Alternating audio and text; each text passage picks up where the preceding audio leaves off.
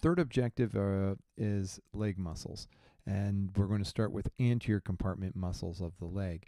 Our anterior compartment muscles are the shin muscles. First of which is our tibialis anterior, which arises from the front of the tibia and part of the interosseous membrane, courses down medially where it crosses the front of the tibiotalar joint, where it dorsiflexes that joint, and then it inserts on the bottom of the foot by some of those medial tarsals and the first metatarsal. So when that muscle contracts, it lifts the medial part of the foot up and inverts the subtalar joint.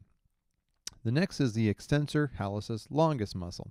This muscle arises more laterally on the fibula, and then it courses down in front of that tibiotalar joint where it helps with dorsiflexion, and then continues all the way down to your big toe, which is known as the hallucis, and it extends that toe. So another word for hallucis is your great toe or digit 1.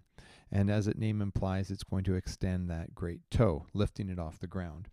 Our extensor digitorum longus. This muscle is going to originate from tibia, fibula, and the interosseous membrane, and it courses down in front of that tibiotalar joint where it assists in dorsiflexion, and then it continues all the way down to digits 2 through 5, or known as your lesser toes. Lesser toes and digits 2 through 5, or digit 2 is beside the great toe, and digit 5 is that ugly little baby toe with that weird little toenail on it.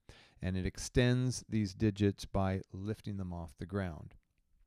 So if you have an extensor hallucis longus and extensor digitorum longus, that means there must be extensor hallucis brevis and extensor digitorum brevis muscles. And looking at the dorsal aspect of the foot, there we have that right on the dorsum of the foot is that extensor hallucis brevis that goes all the way to the great toe.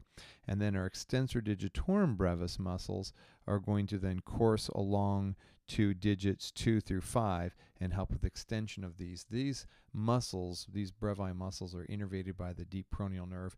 I don't care if you know them or not. I thought I'd point them out because if you have longus, you're going to have brevis.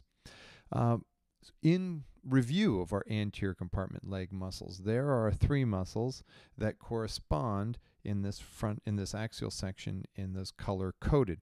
The nice thing about learning muscles and compartments is that there are things in common, such as common actions. All 3 of these muscles are going to cross vertically the front of the tibiotalar joint and help with dorsiflexion.